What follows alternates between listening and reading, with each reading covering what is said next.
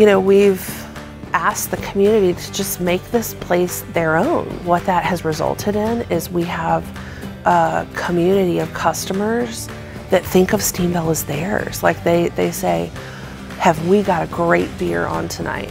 We being like us, the collective, the Steamville community. So many of our customers have made it their mission to bring somebody new with them every time they come, because they love it here and they want their friends here, they want their family here.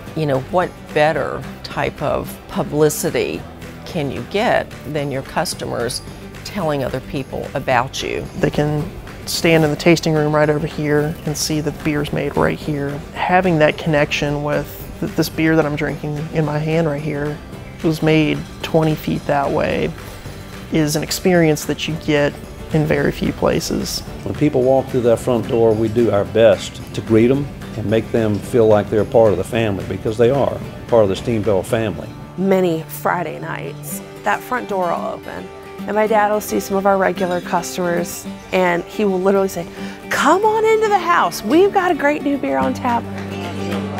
When Friday night comes or Saturday night comes and there are people coming in the door and they're laughing and they're coming in with their friends and they're here listening to music and they're smiling and having a good time, I see Brad come out and he just looks around and his eyes brighten. A couple of times he's looked at me, he said, "This is why I opened Steamville."